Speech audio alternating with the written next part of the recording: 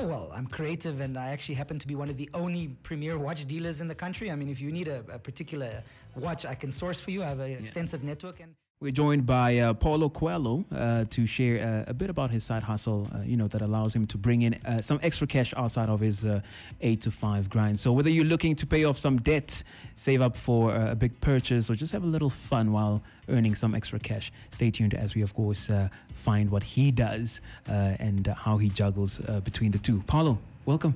Thank you for having me, and I'm excited to be here. It's really good to meet you. I've been seeing you around. I've seen you around. Seen each other a couple of times. Yeah. So officially, pleased to meet you. Pleased to meet you. Nice to meet you. All right. Before we actually get into what you do as a side hustle, what does your day-to-day look like? What is your 8 to 5 grind? My 8 to 5 is marketing, comms, and PR for a state-owned entity here. So I'm quite busy in the marketing space and advertising and branding. Okay. Awesome stuff. So of course, getting into a side hustle is absolutely no-brainer because you wouldn't need basically a level of sales, and marketing experience. I get. Yeah. Yes. Well, all right. So let's get right into it. What do you do for a side hustle? Well, my side hustle is actually a passion of mine. It's horology, but no one really knows what horology is. So it's I trade in time. I sell by trade high-end luxury timepieces. It's a very niche market. Something that I've always been passionate about. I've always loved watches. I judge people by their wrists. You can see someone wearing Pluckies, Havaianas, and shorts, but he'll be wearing like a nice AP or a Rolly. So I deal in watches. I have a passion for watches and, the heritage, how they're made.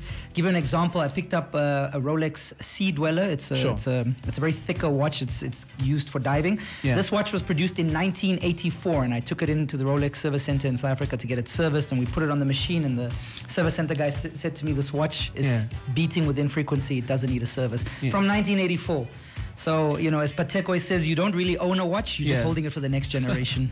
I like that. So when did you start with the side hustle, and how is it going? And also in terms of the demand? Let's start with starting. I started probably full-time in 2020, where I decided to actually register an entity and dive in. Before that, it was just, one here, one there, whatever I could get at what price. It's a simple buy low, sell high strategy or consignment models that I offer clients. Sure. Demand is weaning in Namibia. It's not a big market share. You have your few major clients that want to invest in these things. That's one thing I always tell people. Certain watches are an investment. Let me give you a perspective. You're buying an Audi A3. Sure. 1.2 million for the new one. If you add extras, you're at 1.4, 1.5 easily. You drive it out of the lot onto Tal Street past KFC. What are you selling that car for? You've already lost 40%, right? You buy the right model AP, Audemars Piguet, with all the rappers wear, an app, a Patek Philippe, a Vacheron Constantine, or Rolex. I will double your money within a year. If need be. Some models appreciate in value simply because of the scarcity model that major brands do. Give you more perspective, Rolex only makes 1 million watches per year, and that's across the range, so from ladies to sports to dress watches. Patek Philippe only makes 60,000, and they're still trying to fill orders from 3-4 years ago. So if you walk into any AD, we don't have an AD authorized dealer in Namibia. We don't have one anymore, so you can get a brand new Rolly from me or a second-hand one instantly. If you walk into an authorized dealer for Patek, AP, or Rolex, you're waiting anywhere from 3 to 5 years, depending on the model. So, I mean, if I can get you one today, I can, but then obviously the price difference is tremendous. So also given your day-to-day job, I'm actually eager to find out how you promote this business and what has been the greatest strategy. My biggest strategy is word of mouth, because it's a high-end product. I market on Instagram, but I don't make sales on Instagram. So you can follow me on the Watch Guy Nam on Instagram. I have some really nice reels where I educate people on actual watches and the function and how they're made. It's not just something you wear; it's something that you can last for. It'll last you for a lifetime. In terms of marketing, it's mostly word of mouth and WhatsApp business, and then I do market a little bit online. I use SEO, so search engine optimization, and I do some sponsored posts. But I think for this type of market, let's put it this way: the guy who buys a Rolex is not watching TV, and he's not sitting on Instagram. So I have to always try and find these people and then talk to them. So I've got a good reputation. Word of mouth has worked for me, and I've got a good reputation in the sense that I literally WhatsApped a client a photo of a watch he wanted. I said the price, and he immediately sent me money. Yeah. And I said, but Tio, you didn't see the watch. No, I trust you, Paulo. So. Awesome. It's building a good reputation, obviously. Let me take you back a few steps to basically around, you telling us about your side hustle. You decided to venture in luxury watches. Why is that? Is there a reason why you chose watches? Is it your love for them? Love. Yeah. You know what? It all started out when I was much younger, and my mom had a small guest house, and she catered predominantly to Angolans. Yeah. And back then, Angolans always used to come with these wads of cash US dollars and fala. Yeah. We all thought at one point Luanda was empty because Mr. Price here was full. And they'd always have nice watches, and you'd always just check like, wow, he's wearing a Breitling, or he's wearing this model. And I got into it as in for me it was always been women have jewelry, men don't have a lot of jewelry we can wear. Yeah. So you invest in a decent watch, and a watch that'll last you a lifetime that you can then pass on to your kids, or something that, like I said to you earlier before we started, you have milestone watches. Yeah. I mean, one of my first watches I still have. I have my whole collection was a G-Shock. This is all I could afford when I was a student, and I've kept it. With one of my first salaries when I was still working at Trustco, I bought a Tissot Visio Date Heritage Edition for 5K. Okay. I still have that. The things that happen in your life, you buy a watch that you celebrate as a milestone. When your son turns 21, you give him something.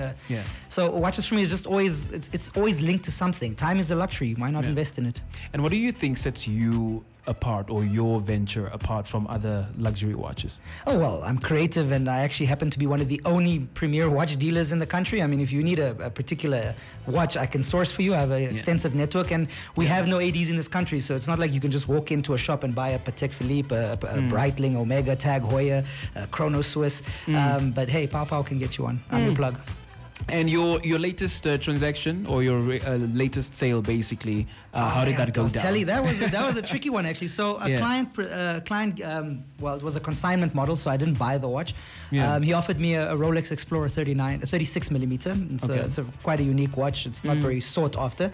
And then I presented it to another client who said, okay, I'll take the watch. And then I'm like, okay, cool, seller, my buyer's ready. Can I get the watch? Oh, sorry, Paulo, I'm in Kuwait.